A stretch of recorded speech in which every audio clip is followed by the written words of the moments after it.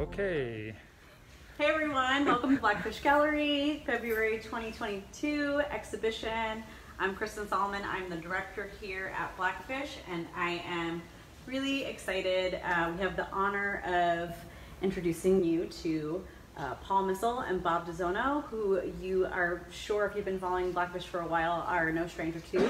They're two of our oldest members. They're legendary around here, and we are really excited to share with you tonight their show, which is called An Enduring Friendship, which celebrates their long friendship and just their body of work. So tonight we've got Paul Missal and Robert Dozono are going to give their talks, and you can catch this virtual.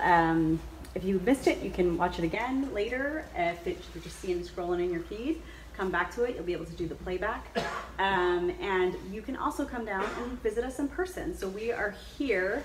This show is open until Saturday the 26th. And we are here on Tuesday through Saturday from 11 to 4 are our current hours. So you can come down and check it out, or you could see all the works right away at blackfish.com. So without further ado, Paul Missal. Hi folks, and thanks for coming to the show this way. I'd like to introduce another friend that I brought along that I thought you might appreciate seeing. This is a friend of mine that's been with me for many, many years and has accompanied me in many paintings. So if you come down, you get a chance to see the little guy in action, if you can see across there. And he appears in many of my drawings and paintings. So I want to introduce him to it. It doesn't have, he's waiting for a name yet, I don't know. But anyway, thanks for coming. Let me maybe we should have people type in the chat suggestions for a name. Oh, that's a great idea. Suggestions for a name for him. Great idea. So I started the show here. It's a bit of a, what you call a retrospective. Some things old, some things new. And the piece you're looking at here, these two were drawings that I used. The second one was used in a poster that we used to produce at Blackfish. We used to do this all the time for each show. And the drawing shows me in action with pencil or pen in hand, as does the other. And the other shows me with Rembrandt when he was in town. I asked him to sit with me as we did a portrait together, and he kindly obliged to, so we have this document. And this piece here, this is Bill. And Bill was a dear friend of mine, actually as a neighbor, lived in Cleveland. I always admired his hair. I always thought, oh, look at that. They're like chains somehow. And yet he has this wonderful expression on his face that can just look right through you. Just right through you and past you. No matter where you stand in the room, there's Bill looking at you. And the other reason that I like this painting is what it does with color. It was a really good lesson. Now, all my work is in, all of my paintings are in acrylics. And this one is one that I used the concept of working from warms to cools to turn the form. So you can see on the one side the dominance of the warm palette, and on the other side the cool, the purples on the cheek that you see along the edge that move into this rich blue that actually cause a kind of blur and is so intense a blue that it tends to soften that whole background and give it a sense of space and depth. Anyway, I keep Bill around because he as a painting, because it's a good teaching tool. And it really is a good one to show students of what's possible to do with acrylics and how to turn form with acrylics and with the concepts of warm to cool. This painting here is one I did for my dad. When my dad was sick for a while, I thought I'll give him something to ponder over like he needed that. But he really loved the painting. And the painting actually shows our environs. You know, we had dogwood trees at our yard. And the wine and the fruit, these things were sort of foods of the earth. And the crow, here's the first time I've used the crow, is really an instance of calling. The crow calling in the light, the life and the light. And you can see in the background of the painting, the transition of warm to cool again. This going from the morning light through to the quiet of the evening, the crow or the bird calling in the light of the evening. Sounds like an anachronism, but basically it is that. It is kind of the light of the evening. And to go down here, show you a couple others that are just kind of random, just showing different drawing techniques that I use. This is a friend of mine, Manny, his name is. And he'd come over to the house and we would sit and have coffee and talk about whatever was going on in his life and my life. But he was a dear friend of mine. And I wanted to show you just the environment, just sitting there with coffee and having a conversation with my friend.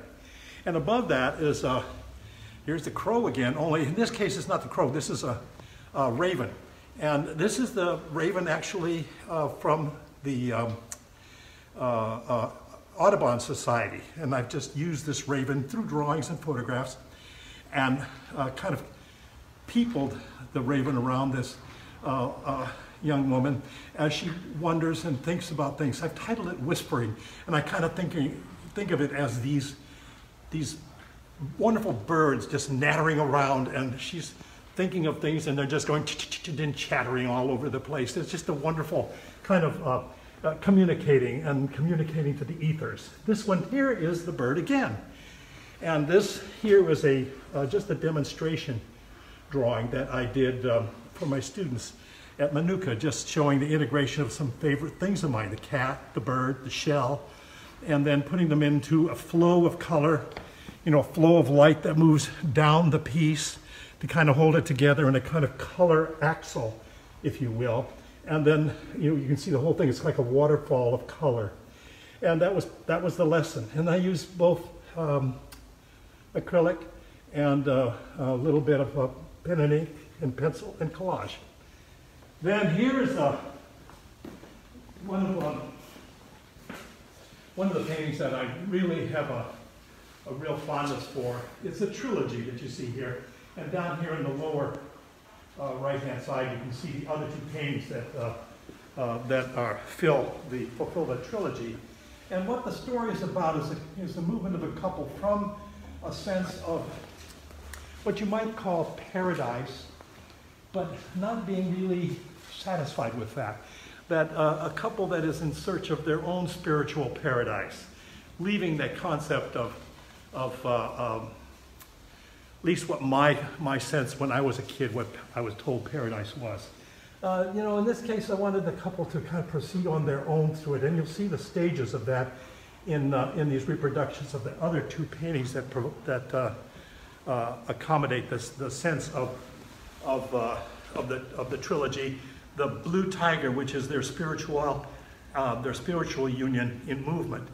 The couple leaving paradise, accompanied by the tiger, and you can see a bit of the paradise in the background, the trees and all of that. And then the final painting, which is the couple as a family in their apartment somewhere, and the cat, or the tiger now is the cat on the back of the couch, and sort of a gray striped figure. And he's stalking a little bird outside the window. But the couple finding their paradise with themselves in their apartment, their fulfillment in that kind of union. So it's a transition like that. And the triptych, I think, tells that story. These guys now are a little more contemporary. That is, contemporary to me. These are more recent. And they're plays with form. You can see in here, it's like the repetition of forms, in a way the colors repeating themselves inside this volume and the orange and the brown and the orange and the gray. And even in here, the round and this are a little bit like this. And so it's that kind of play with color and light. You look a little carefully, you'll see a diamond in the eye of the robin. There's a diamond here in the spoon.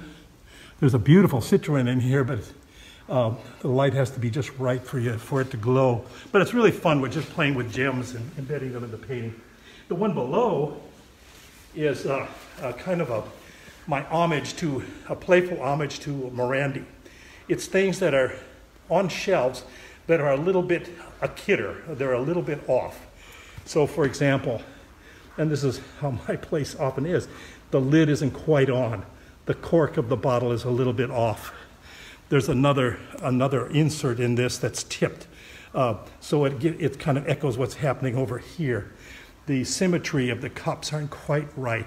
So I love it gives it a kind of animation, a kind of puttering around with forms and with light and with value that make the piece, I think, playful. And this one's a little more serious, however. This one's called Speak Peace, January 6th. It shows a bird kind of pulling out a poster or some kind of a paper form. This says Speak Peace Now. And so the bird is kind of pulling that out of that rumpled bag, and then this is symbology of the flame and any fire and destruction with the matches. And this is a playful little collage about birds, kind of like you can see the birds here, but then it takes a little while to see the other birds. They're all hidden in the rendering. And so that's a very kind of a playful little bird and landscape form. This is a painting that is unfinished right now. It's a work in progress. So I'll be working on this in weekends and then bringing it back in. And you can see it here at about the halfway point. But basically in this one too, I'm also really interested in the repetition of the birds. The bird, where it even in a very subtle way holds a cherry, but it's just the illustration, of course, on the pot. And then here, the other bird is holding a salmon in its claw. And then there's a kind of warm against cool complement thing with this sort of carnation type of thing in lemon. So there's lots of rhythms and counter rhythms, and I call it the white still life because it's a play with more of a neutral with light grays and grayed down forms. So it'll be fun. Stay tuned, and it'll change every week. This one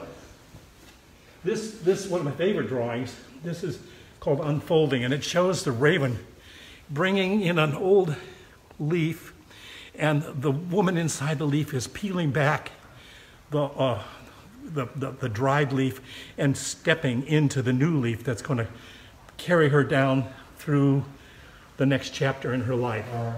So there again, this bird is kind of a protector and a bringer of a kind of life, as it unfolds and goes into its next journey. Then this one here, this is also from the Raven up there at the Audubon Society. You come by here and you look at the right angle and you get that little diamond is implanted in the eye, and it'll just sparkle as you walk by sometimes. It's kind of a hidden little trick. I don't know if it'll work there, but anyway, it's here. You can see it. And this is a friend of mine who was posing, who agreed to pose. A young woman that I knew was in the choir that I belonged to, and she was perfect for this. I wanted something where it had to do with nurturing. Again, in a way, the raven is protecting this whole scene, but she's nurturing. I feel like she embodies a kind of nurturing ethic. You can see the water just coming. It's almost like you could say it's coming from her to the stream, but it's also coming from the stream to her and then back again. But doing the painting was a lot of fun in the sense that there's a coming home to it, like the surrounding forms. This was from the Audubon Society. This was a friend of mine at the church in the choir. This is my backyard. This is the Willamette down behind where I live in Wilsonville. So, bringing that together is a wonderful collage of forms. And I'm so pleased to have it here with Robert's paintings. And it works, the two of them work together so well. Bob knew this was going to happen. He knew it was going to look good. I wasn't sure of it. When you come in sometime, come and take a look at it when you can see both of them together. And they're just magnificent. So maybe with that, I could turn over the show here and have you talk to Bob, my dear friend. By the way, the two of us have been together quite a long time, and I really enjoy the friendship we've had over the years. Thank you, Bob. So I said, we're going to be silent for 15 minutes.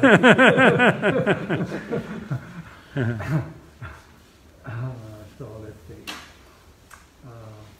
Actually, I've been painting on top of, well, sometimes it's not garbage, but I think I started when I was a student. When other students didn't want their canvas anymore, I actually painted on top of their work. And often,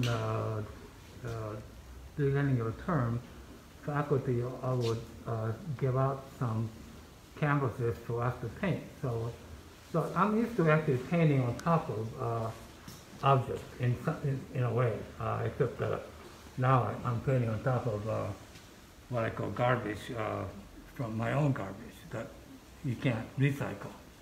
Or there might be a few things that maybe you can recycle now, but when I started, there were so many things you couldn't recycle. So, but mainly I started painting this large painting. Rick True and I went to Opal Creek area in 1990 when people were protesting about the cutting of the old growth trees. And so for a couple of dumb guys just go and start hiking through this creek. We spent all day hiking, and well, we didn't really accomplish anything. We just kind of tried to hike out. By the time we came out, we were kind of exhausted, but it actually made us think differently, at least about our work. So Rick quit making sculpture from old growth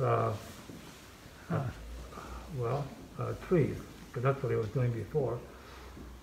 And I was already recycling some things, mine on canvas, or apple trees that I cut from my mother's yard.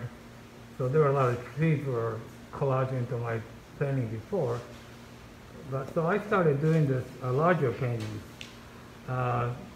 just to get rid of my garbage, really. And I remember some people said there's too much garbage or too much stuff in your painting, but well, the reason is if I paint large, I could get rid of more garbage. That's part of it. And I think the Connor said the other day, one of the art critics said, my kids could do it, or something like that. So he said, well, I started this painting and, well, I used to paint large in my old studio, but I actually made another studio so I could paint larger.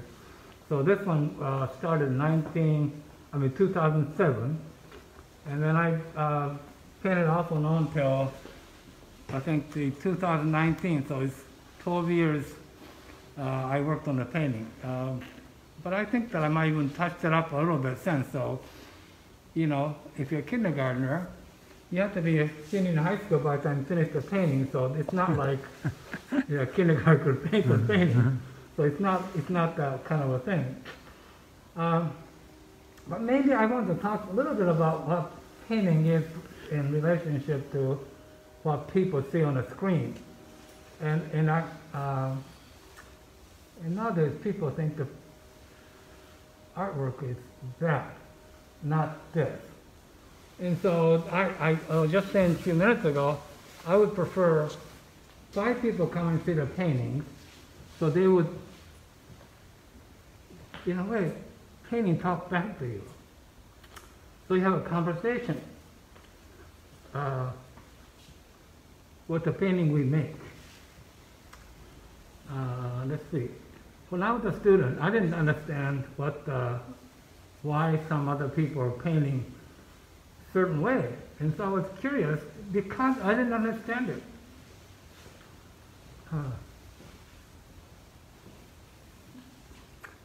Because of it, I went to see the actual paintings. I went to Prado, I went to Louvre, I went to the National Gallery, all these places to visit the paintings. the painting have a conversation with you, not the other way around. Yeah. The painting says, here you are, glad to see you. So you could actually have a conversation with the painting. Yeah. So, you know, my painting, when I make a painting actually kind of talks back to you. It's not like you're just looking at the work.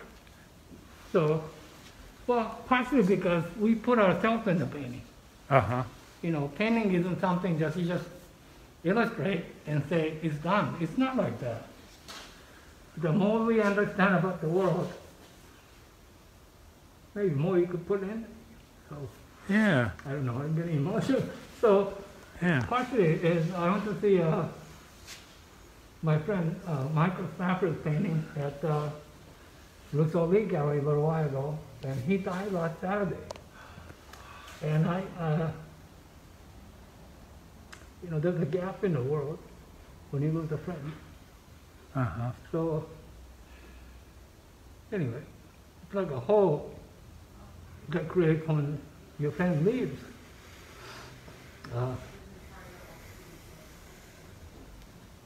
Well, Yeah. anyway, and then also went to see Bill Pilsner's work, which in before I came here, and Paul was talking about Brandy's still life.